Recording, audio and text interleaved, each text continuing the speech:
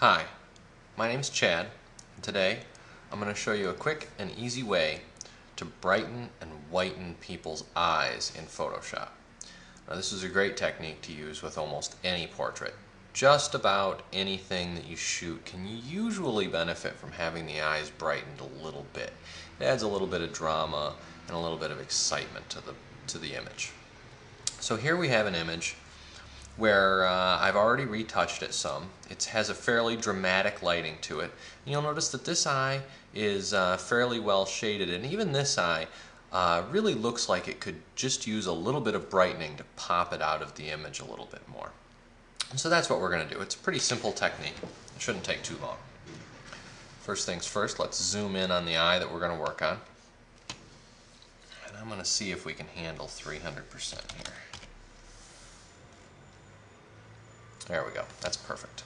I find that if you zoom in multiples of 100 or even increments, it looks better on your screen and it's easier to edit. So I'm going to go ahead and select the entire eye in a quick mask. So I turn on my quick mask, I enter my quick mask mode, and I grab my standard paintbrush, and I've got it set to black with opacity at 100%. And I'm using a tablet, so I turn on my shape dynamics so that as I press harder, it creates a wider brush stroke. Now if you don't have a tablet, that's perfectly fine. You can use your mouse. It'll work just as well. It's just a little harder to control with a mouse as opposed to a tablet. So I'm going to go ahead and paint in the whole eye. I went over a few eyelashes, but it wasn't enough that you were going to notice it. Sometimes I take the effort and try to paint around them, but I end up blurring it anyways, and I'm not sure that it's worth the effort. So I paint in the entire eye with 100% selection.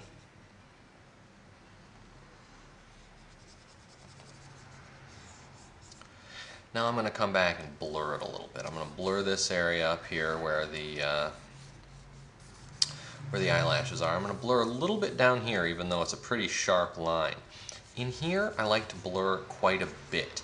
It seems to be hard to tell where the eyeball kind of starts and stops in there, so I give it a nice heavy blur. I'm going to leave quick mask mode, and now I have the whole eye selected. But I actually have it masked, don't I? Because I had it in quick mask mode. So really everything but the eye is selected. So I have to go to select inverse, and now it's the eye that's selected. I'm going to make, since we're going to brighten it, I'm going to make an adjustment layer of brightness contrast. I don't think there's any reason to use anything more complicated than brightness contrast, because all we really want to do is get it to be brighter right now. And I'm going to crank it up pretty good. This eye seems kind of shaded to me, so I'm going to turn it up pretty high. When you have an evenly lit face, I find that 20 is probably around what you're going to use. But when your eyes are, when you have deep eyes or when you have dramatic lighting, sometimes you have to crank it up pretty high. Now what I notice as soon as we do that is that there's a lot of color in this side of his eye in particular, a little bit of pinkishness in this side, but a lot of color in here, and that's not really going to look good in the final print. So I'm going to go ahead and get rid of that as well. We're going to do it in a very similar way. We're going to go back into the quick mask. We're going to grab the paintbrush, and we're just going to paint in that area, masking off the iris. So this time we're not doing the whole eye, we're just doing the whites. I'm going to grab this white too.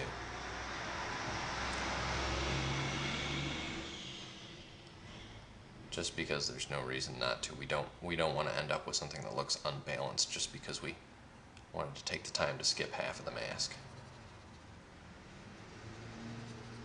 So paint that in. Now I'm going to go back and blur it a little bit. I'm going to do this side and this side about like what we did before, and this gets blurred quite a bit like it did before. This side here needs blurred really heavily. It just makes it look a lot better. Makes it blend in with the iris better. So you don't have to blur this that much or this that much, but these inside ones we want to get a pretty heavy blur on. I'm going to leave quick mask mode.